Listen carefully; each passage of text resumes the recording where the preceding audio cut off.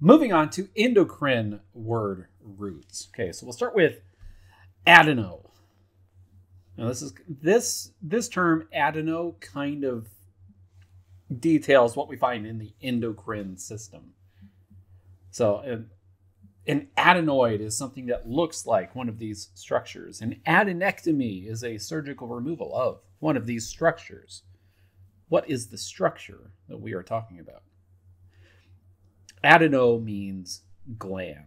Okay, so an adenoid is a small structure that looks like a gland.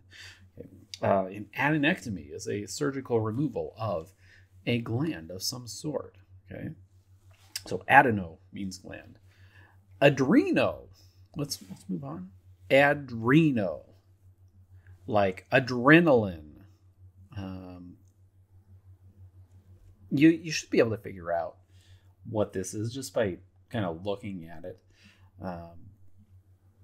Now, the fun thing about some of these terms, like adreno, is they're actually two terms that come together to make a word root. Okay, so ad means toward. That's a prefix, toward.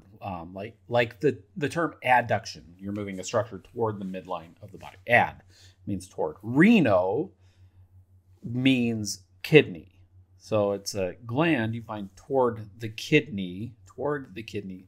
It is the adrenal glands. Okay. So adreno means adrenal gland. So if you see the term adreno something, it refers to something involving the adrenal glands. Okay. So like adrenaline is a hormone secreted by the adrenal glands.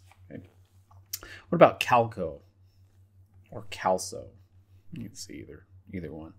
Hypercalcemia is an example. Is an example of this term. Hyper, too much. Calc, this term. Emia means blood. The suffix emia means blood. So you have too much of something in the blood. Hypercalcemia means too much calcium in the blood. So calco means calcium. Okay, so you see that term, calcium is involved in some way. What about gluco? Like glucose or glucagon. Okay, glucagon created by the pancreas, right?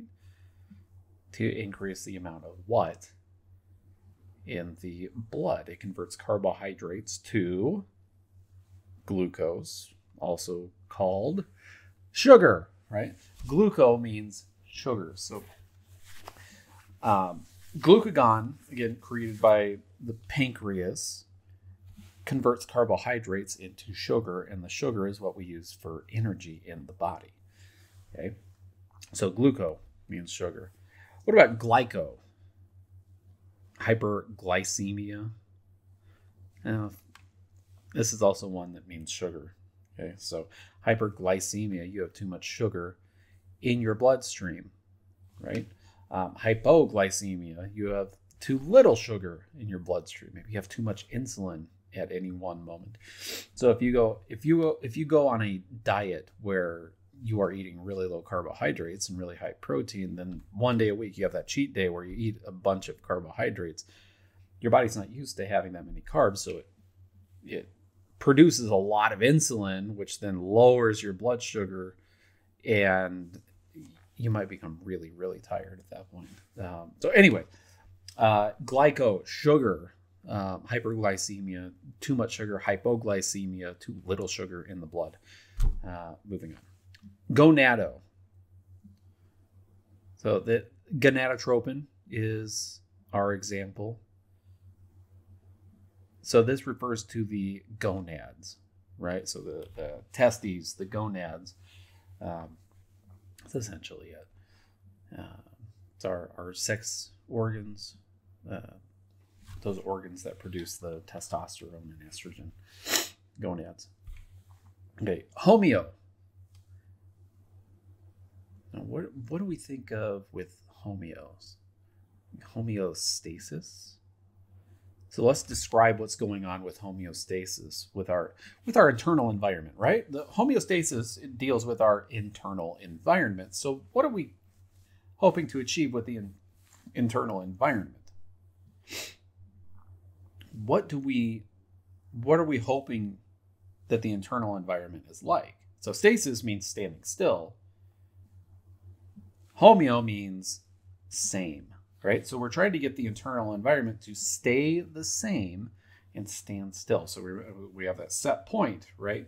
So temperatures are our example, 98.6 degrees, constantly fluctuating around it, but we want it to stay relatively, the same temperature.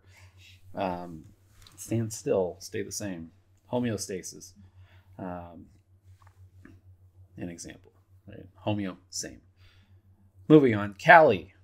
Now here's another one of those words where it's not an O, it's not an E for the connecting letter, it's an I. So just be aware that just because the letter is different doesn't mean anything else. It's just a different letter, right? And that's still where it would connect. So hypokalemia is our example of Cali. Okay, hypokalemia. So hypo, again, too little. Emia, blood, too little of something in the blood. Kali means potassium.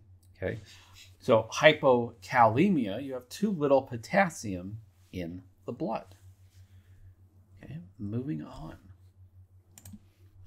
to thyro. Okay, so what do you think thyro means? Like hyperthyroidism, hypothyroidism. What do you think? Of course, it means thyroid. Thyro means thyroid.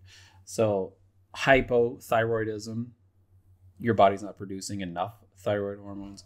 Hyperthyroidism, your body might be producing too much thyroid hormone, and you got to take medications to help level those hormones out quite a bit. Okay, what about toxico? Like intoxication. If something is toxic, that means it is poisonous in some way, right? Like alcohol is toxic to our internal environment. So it is considered poison. So toxico means poison, intoxication. You have too much of a poison in your body. Okay. Thalamo, moving on. Like a thalamotomy.